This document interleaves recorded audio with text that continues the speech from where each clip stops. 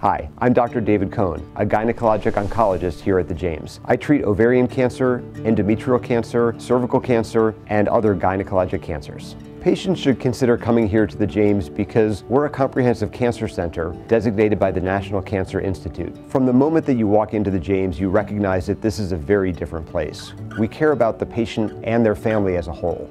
So whether it's related to our nursing staff taking extra care and time with the patients, whether it's the resources that we recognize are critically important as it relates to the holistic care of nutrition, physical activity, and psychosocial aspects, we take care of the patient and their family to make sure that they have the best experience that they could have. I'm involved in very exciting research here at the James. In particular, we're working on prevention of endometrial cancer, the most common gynecologic cancer. We know that there's a genetic component, so we're investigating some of the genetic markers of this disease so that we're better able to identify individuals that could potentially develop the cancer in the future and to find opportunities to prevent the cancer, because that's the best type of cancer to have, the one that you never get. Clinical trials are critically important in the care for patients with cancer. Clinical trials are a process by which we identify new drugs that could be the standards of care for the future. And so when patients are involved in clinical trials, they may gain access to medications that they otherwise would not be able to access, which could actually put them in a position to have a better outcome than if they hadn't had the opportunity to participate. But very importantly, clinical trials is the way that we drive our science forwards.